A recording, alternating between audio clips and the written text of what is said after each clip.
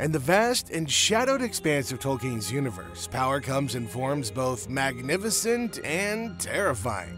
From the soaring heights of divine might to the darkest depths of corruption, there are beings whose sheer force of will reshaped the very fabric of reality. But what defines true power in a world where even the greatest forces can be twisted by darkness? Prepare to confront the ultimate manifestations of power, where even the mightiest are not immune to the encroaching abyss with the most powerful beings ever in Tolkien's universe. Starting at number 9, Fëanor. One of the greatest craftsmen in Middle-earth, was a figure of immense power and tragedy. Born under the light of the two trees of Valinor, his genius rivaled even the wisdom of the Valar. He forged the Silmarils, the 3 most radiant jewels, capturing the essence of that light. No greater work had ever been wrought, and with their creation, his name became legendary. But this creation came with a pretty high cost, as the Silmarils became both his pride and his downfall. When Dark Emo Goth Lord Edgelord Morgoth coveted him, well, he wreaked havoc in Valinor, killing Fëanor's father and stealing the jewels. Consumed by rage, Fëanor defied Morgoth and the Valar, accusing them of indifference. In a moment of wrath, he swore the Oath of Fëanor, vowing to pursue anybody who held the Silmarils, cursing his bloodline and igniting a whole chain of events of destruction in Middle-earth. All because he couldn't stop holding the family jewels. Yeah, his defiance wasn't just revenge, but kind of an entire challenge to the Valar, showcasing his power, but also sowing the seeds of his own doom. His unchecked pride led to exile and war, leaving a trail of death and betrayal behind. His confrontation with Morgoth's forces ended in his demise, consumed by the very flames that fueled his ambition. That's kind of a grand metaphor for like AKA don't be a prick, right? And yet, for the poor guy, the Silmarils remained forever out of touch. You know, symbols of the untamable fire within his heart. His legacy, like the jewels that he created, was one of brilliance and devastation. An unquenchable flame too bright for the world to contain. At number 8, Melian, a Maia of incomprehensible power, descended from the undying lands with a presence that could warp the very fabric of Middle-earth. Her beauty cloaked a terrifying force, one that pulsed beneath the surface, commanding nature and bending the will of the world itself. She was no mere guardian. She was a force of the divine, her power seeping into the earth like a slow, inevitable tide of dominion. Kinda sounds like my ex-wife. Anywho, over in Doriath, she wove her enchantment into the land, creating the Girdle of Melian, a barrier that defied darkness and death itself, kinda like an old-school chastity belt. This impenetrable shield wasn't just magic, it was her essence, a manifestation of a being older than time, making Doriath the fortress of unfathomable wealth and unreachable strength. The treasures within its hoards, jewels, relics, and secrets older than the moon, were protected by powers that few dared challenge. And yet, beneath the shimmering beauty of her enchantments, there lurked a warning. No power, no matter how ancient, is free from the shadows that creep at the edge of the world. For all of her vast power, even she could not stave off the doom bound to the cursed Silmarils. The jewel, forged in pride and obsession, seeped its poison into the land, and though her enchantments held firm, Doriath's fate was already sealed. When she departed, she left behind a world unguarded from the terrors that her magic had long held at bay. The girdle dissolved, her protection vanished, and the kingdom was laid bare to ruin, and if that's not a euphemism, I don't know what is. She later returned to Valinor, to the timeless halls of the Ainur, but the scars of her absence lingered. It wasn't her failure, but it was a grim revelation of the darkness that she'd once contained for everybody. Kinda goes to show what happens when she's done, am I right? Found at number 7, Tulkas the Valiant was not born of light or gentle creation.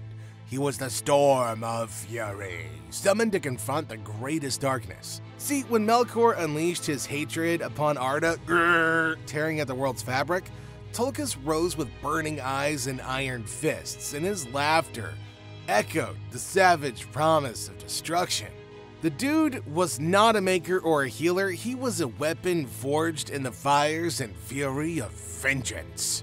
During the First War of Varda, as Melkor sought to claim the world, Tulkas hunted him. While other Valar struggled to restore order, Tulkas shattered the Dark Lord's designs, driving him deeper into madness. The very earth trembled beneath the battle, but Tulkas, relentless and untamed, forced Melkor into shadows. It's pretty hardcore. He also chased Melkor to the world's edges and triumphed, forcing him into hiding. His strength was too great for even the mightiest foes to withstand. And yet, such power always has got a price to pay. Blinded by fury, Tulkas shattered Melkor's body but overlooked the poison left behind. And even though it seemed like the war was won, darkness returned, not through brute force, but through lies and deceit. Even Tulkas could not penetrate the veils of treachery that Melkor had woven.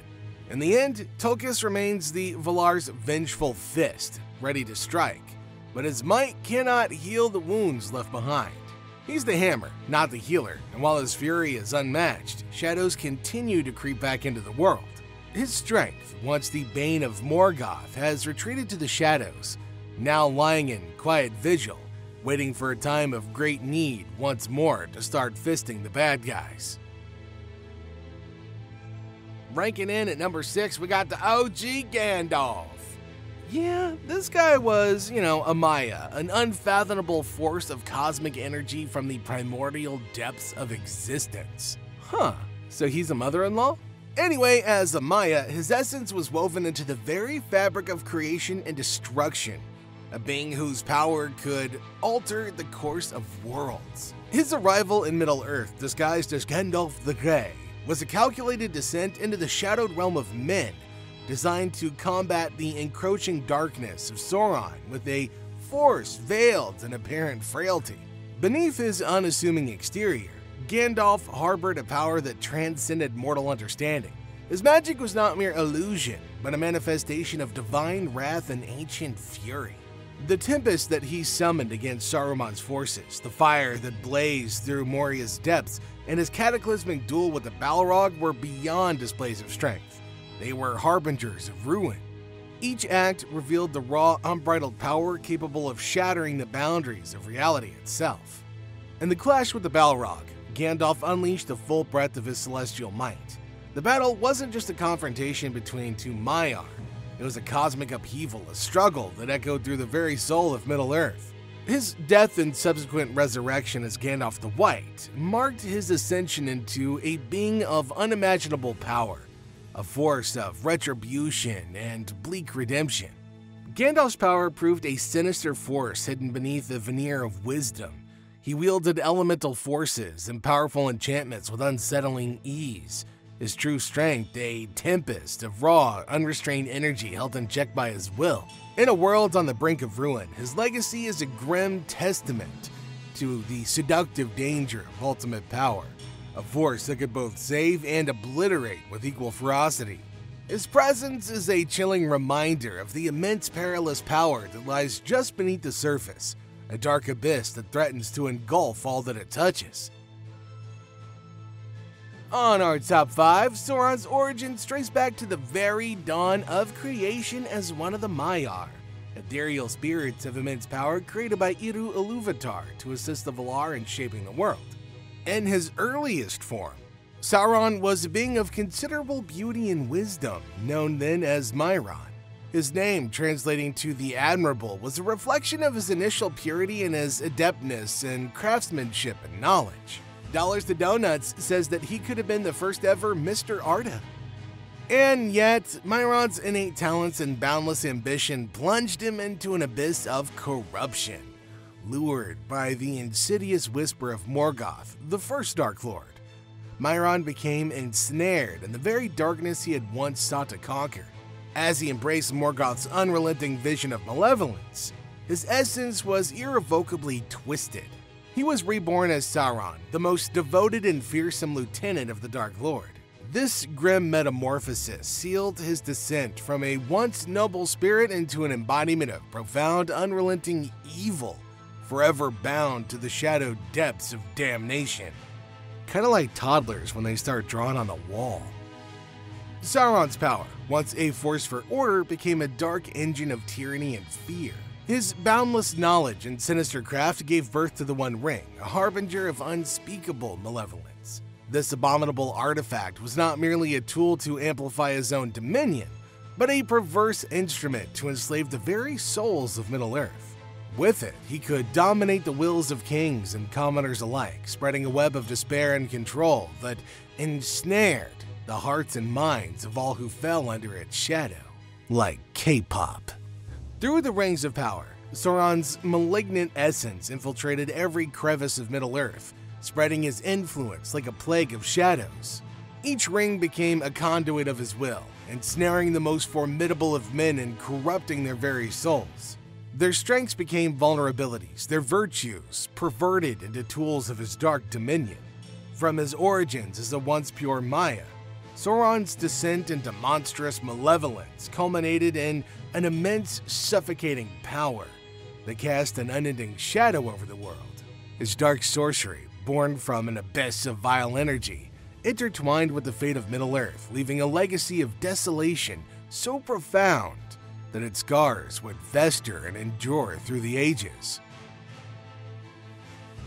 Now on to number 4 in our countdown with Morgoth, originally known as Melkor, who was once among the strongest of the Ainur, a being whose power eclipsed even those highest of his kin. As Melkor, he was a force of unimaginable potential and beauty, bestowed with dominion over the very fabric of reality. His boundless ambition and thirst for control, however, led him down a path of cosmic corruption, twisting his divine essence into something profoundly dark and malevolent. From the dawn of creation, Melkor's malevolent hunger for supremacy drove him to defile the harmony of the Valar with his insidious will. His boundless ambition twisted the very essence of existence, sending discord and desolation throughout Middle-earth. His dark yearning birthed nightmares upon the world, abominations forged from his own corrupting touch. The vile dragons, embodiments of primal terror, roamed the lands, their very essence of blight upon creation. The orcs, twisted and deformed, were not mere beasts, but grotesque parodies of life, spawned from his dark sorcery. His monstrous creations reveled in destruction, their very existence a testament to his dark power. Under his influence, Middle-earth became a realm of unending dread and suffering, a shattered world where beauty was extinguished, leaving only an eternal nightmare in the wake of his insatiable greed. Let me go order this thing from Amazon real quick. See, his malevolent reign was marked by an era of relentless chaos and devastation.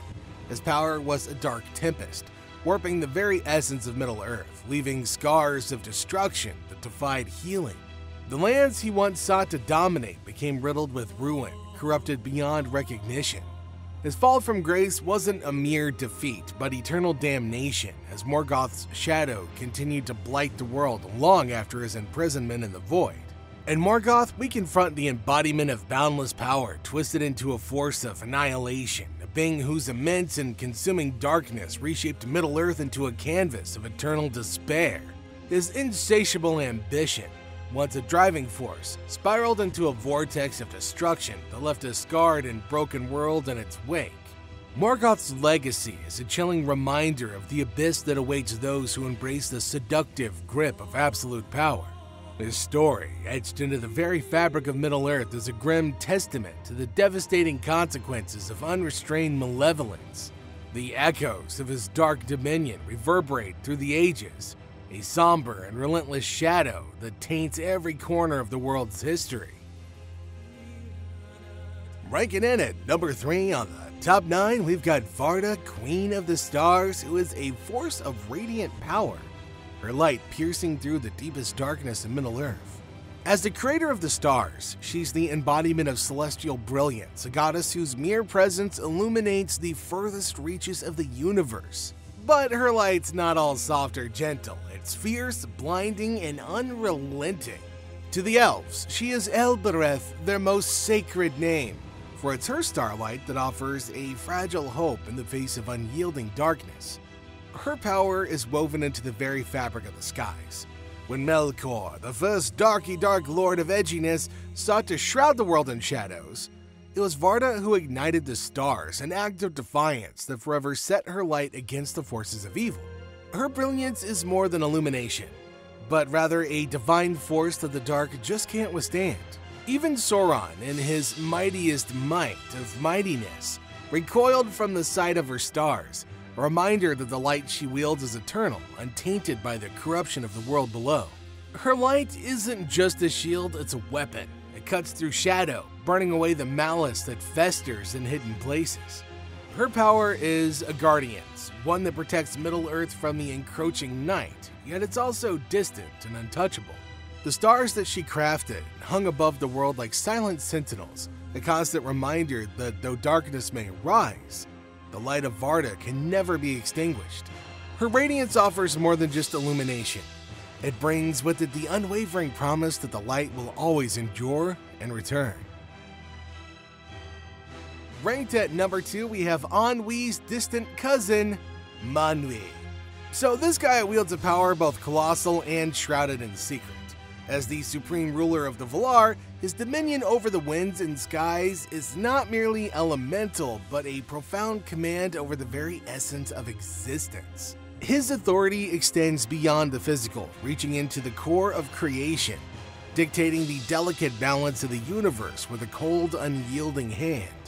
From his perch atop Quetzalcoatl's distant cousin, Taniquetil, Manwë's gaze pierces through the shadows of Middle-earth, his control over the storm and tempest a relentless force.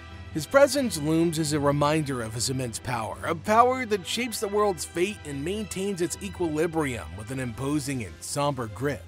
From the dawn of creation, he stood as the self-appointed sentinel against the encroaching darkness, the counterforce to Morgoth's apocalyptic ambitions. His dominion extends beyond the simple control of storms and tempests. It's an unrelenting grip on the primordial forces that govern the world's fate. And yet, this power is a double-edged sword.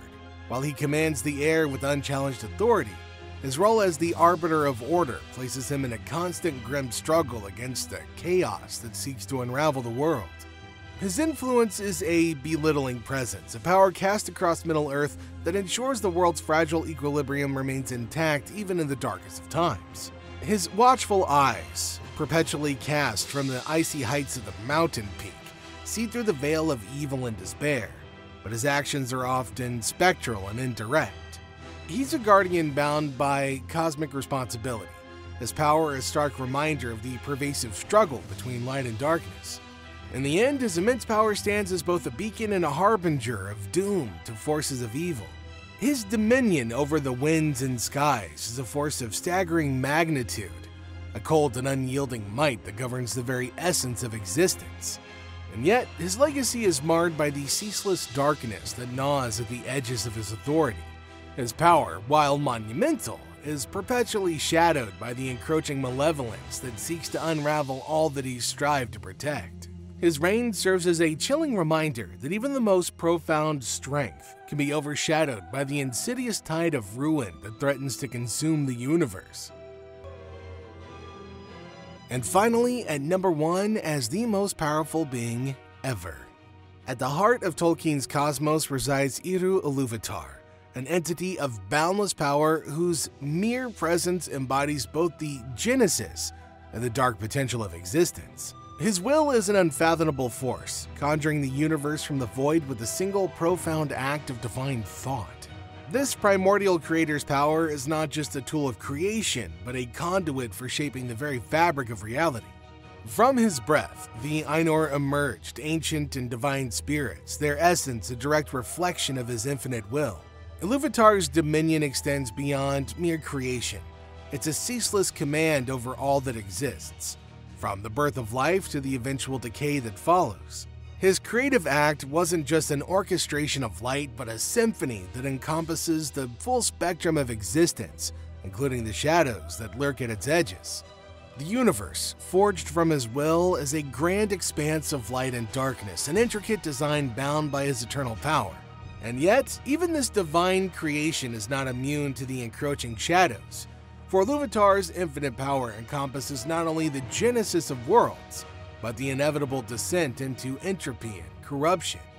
His legacy is an eternal testament to the profound and terrifying depth of creation, a stark reminder of the dark undercurrents that shadows even the most magnificent of cosmic designs. The universe unfolds under his gaze as a grand yet grim spectacle. The struggle between light and dark, the relentless entropy creeping across the world, stands as a testament to Ilúvatar's inscrutable will. His power, while the source of all creation, is also a silent witness to the inexorable fall into chaos and despair. The very beauty of his design is tainted by the looming threat of ruin, an eternal reminder that even the most divine force is not immune to the encroaching darkness. Ilúvatar's legacy is a haunting enigma, a creator whose boundless power is inextricably entwined with the relentless forces of decay and shadow that loom over his grandest creations. His immense, omnipotent will shapes the very fabric of the cosmos, yet it also casts a dark, foreboding shadow over the universe. This eternal power, while capable of conjuring wonders beyond imagination, is also a stark reminder of the fragile threshold between creation and obliteration.